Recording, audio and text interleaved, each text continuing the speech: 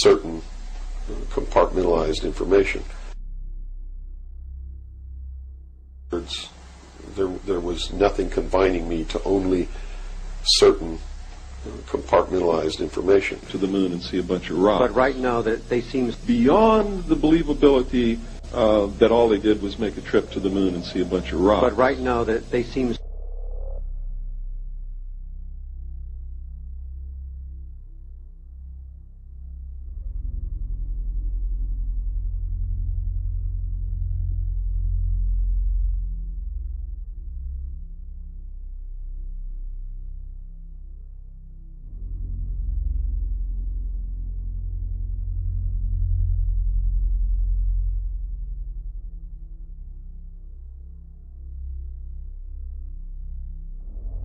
truth is you're not going to be a naval intelligence officer unless you are a Freemason or a member of the Ancient Order of the Rose and Cross, but you have to be high degrees for that. I think the reason I was selected as enlisted man is because I had belonged to the Demolay Society. Which is what? As a teenager. That's sort of the first level of Freemasonry. That's how they recruit teenagers and indoctrinate them into their principles so that they go right into Freemasonry when they become an adult. I was really an indoctrinated individual, naval security and intelligence, and I was given a secondary NEC, which is Naval Enlisted Code, which was 9545, which is internal security specialist. And an internal security specialist is someone who protects classified information, it protects areas, so to speak. Protects classified information. Yes. You should get a tape of the closing ceremony. It was heard at night in the UFO. A spacecraft held by a helicopter. Well, it wasn't held by a helicopter. There was no helicopter up there holding this thing. They'll tell you that, but it's not true. Can you imagine the liability that they would have if they were carrying this thing suspended on a cable underneath a helicopter over the heads of hundreds of thousands of people?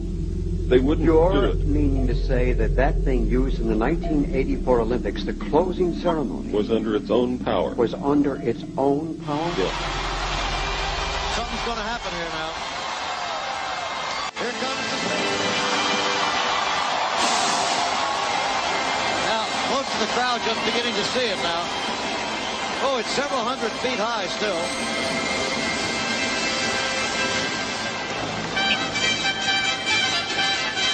Trumpets and the lights signaling to the spaceship giving its return signal.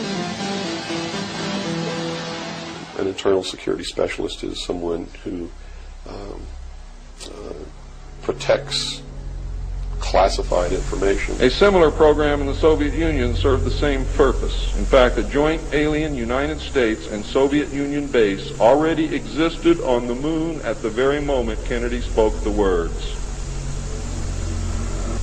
On May 22, 1962, a space probe landed on Mars and confirmed the existence of an environment which could support long afterward the construction of a colony on the planet Mars began in earnest. Today, there is a colony which exists on the planet Mars. It is a United States-Russian alien facility. Protects classified information. I have an obligation to inform the public, and once that's done, I've done my job. If you believe it's outrageous, stick around a few years.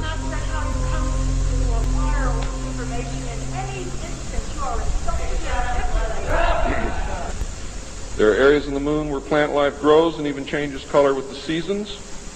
And this seasonal effect is because the moon does not, as claimed, always present the exact same side to the Earth or the sun. There is an area that wobbles in and out of darkness on a seasonal basis, and it is near this area that the plant life grows.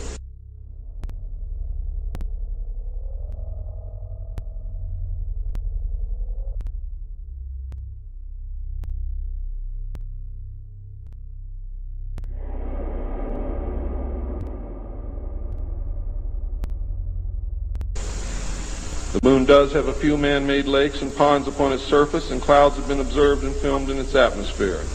How many of you remember the period of time, several years, when almost every reported alien craft that was reported landed was on or near water and appeared to be pumping water into the craft. How many of you remember that? Quite a few. The water went to the moon, ladies and gentlemen, to change the moon. There's no reason why you or anyone else cannot walk on the surface of the moon or in space in a vacuum without a spacesuit.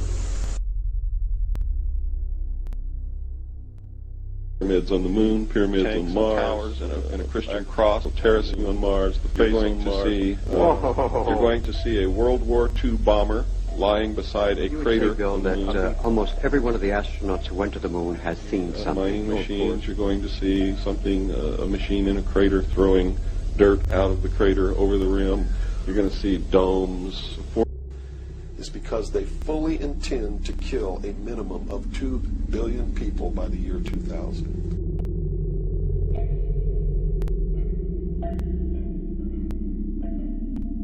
I meet every day people who say it was preordained from the beginning, there's nothing you can do, it's all in God's hands. I have to say that I just cannot go along with that. And in the Bible itself, the Bible that these people use to justify their position has several, not one, not two, not three, not four, but several, many instances where God has said, this will happen. And guess what? Because some man did something other than what other men did, it didn't happen. And what about Job? He stood toe-to-toe with God and argued him into submission. So, anyway, that's my argument. In remarks, Paul shows no sign. Listen to me carefully. This is absolutely the truth. Paul shows no sign of ever having heard of the gospel story of the life of Jesus and his crucifixion. Don't believe it? Get out your Bible and read every single thing that Paul ever wrote. All of it. Now this is incredible. But it's true. Paul shows no sign whatsoever of ever having heard of the gospel story of the life of Jesus and his crucifixion. And I don't care which religion you show me, I have yet to find one that does not teach man to do good things.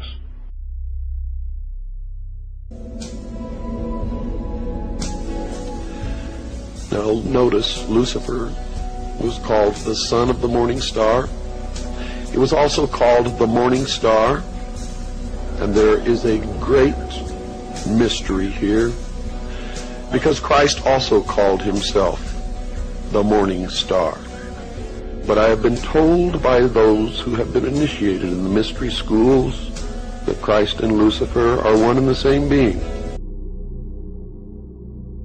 And I can prove all throughout the Bible that there have been mistranslations in every English version that I have ever laid my hands upon.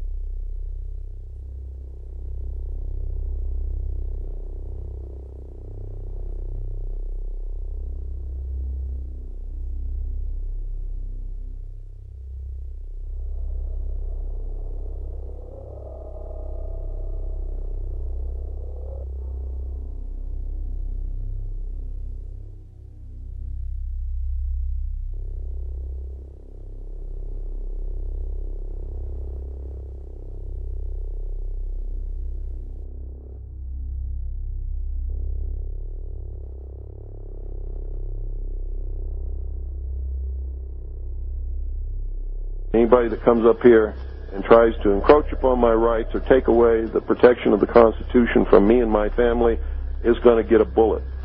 And that's just the way it is. They've stepped on their dicks this time. No matter what they do, they lose, and they know it. Because if they make a martyr out of William Cooper... Not only that, I'm right within the law.